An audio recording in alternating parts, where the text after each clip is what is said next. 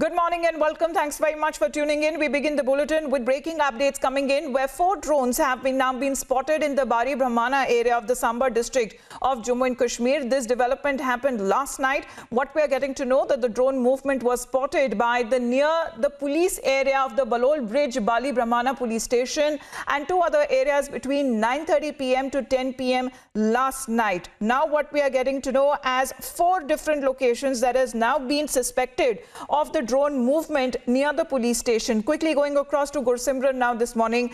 Good morning to you, Gursimran. Looking at the situation as more and more suspected drone movements that are now being cited, tell us about the latest one. See, the latest incident that has happened in the Bari Brahmana area of the Samba, where 4 suspected drone movements were seen. These movements were near the police station, Balol Bridge, and 2 other nearby areas. Videos of all the 4 places have exclusively been accessed by the public media network, and this drone threat is becoming a menace for the security forces as well.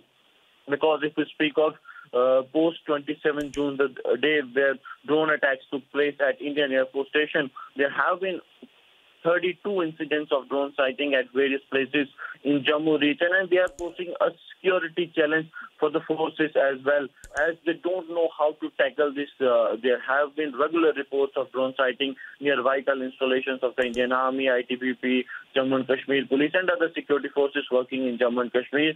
And now the forces have to be vigilant to thwart any possible attempt of drone dropping, because there is a possible input that the terrorists might use drone to carry out major terror strikes ahead of Independence Day or the anniversary of abrogation of Article 370 and 35 Alpha, which is making it really difficult for the forces, right, as this challenge is growing day by day.